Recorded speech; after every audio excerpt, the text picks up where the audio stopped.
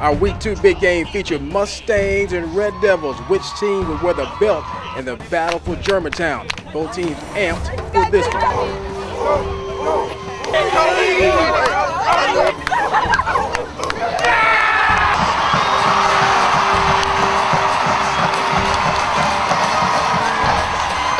Fast forward to the first quarter, first possession, first big play. Ethan Payne looking for a Red Devil. Found a Mustang instead, picked off. Landon Smith with the interception. Hold that ball up high, young man. A few plays later, Mustangs going up top. Ethan Burns, Jordan Monk connect 6.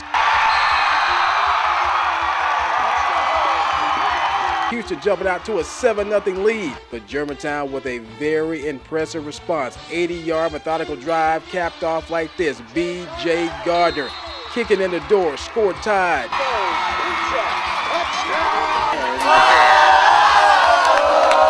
G-Town's offense just warming up, still first quarter after a 66-yard run set up first and goal. The Red Devils at it again. Cam Baker, touchdown, Germantown, back-to-back scores, 14-7 home team. Second quarter, more the same. Red Devils running game versatile, scat backs, and a big bruiser. Eric Foster bowls his way over the goal line. 21-7 Germantown.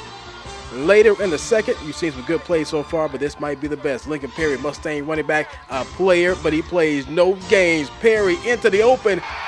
He's got 4 words from G-Town. Holla at your boy. Perry breaking off a sensational 77-yard run. We had ourselves a ball game again. Germantown led 21-14 at the break. End of the half, Chris Smith, some words for his team. Go harder than them. Want it more than them, and you'll get it. Third quarter, Germantown did get it. They came out strong. Defense forced a fumble that led to this. Cam Baker's second touchdown of the game.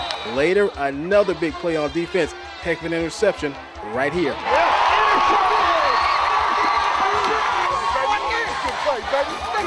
Marcus Askew with the sideline pick. That led to the combination of Payne and Baker, and the Red Devils win the Memphis Sports Zone Game of the Week.